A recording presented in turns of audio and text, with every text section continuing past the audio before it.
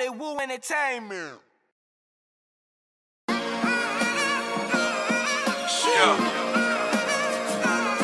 Y'all know what this is. Sliz.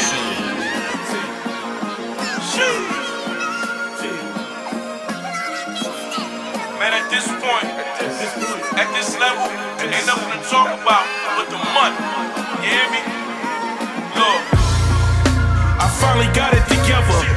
Took a few years, but a few years ain't forever. So I'm thanking God, giving him the glory for my story.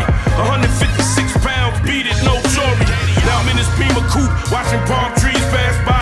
The new king, and I'm smarter than the last guy. New crib with a pool and a big yard. A long way from copping throwback brickyard. Alarm systems and cameras around the house. Diamonds on me to commemorate my new spouse.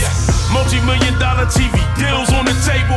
Couple new artists just signed to the label. I'm feeling extra bossy. Soon as money wasn't the topic, you niggas lost me. Mistakes at this level were too costly. I keep the negativity up off me. Prayed up, king of the jungle, you lame niggas can't tame us. Surprised that I came up. Raised eyebrows now when they bring my name up. Had to evolve, can't be doing the same stuff. Soon as they thought they had me stuck, I changed up. Money ain't enough now, I hustle for legacy. My bank account is not the way that they will remember me. My worst nightmare is to just be a memory. So all my fouls flagrant, I ain't stunting the referee. I'm doing shit that has substance and relevance. Still gangster, just more intelligent. My feelings is celibate, cause I don't give a fuck what you niggas think.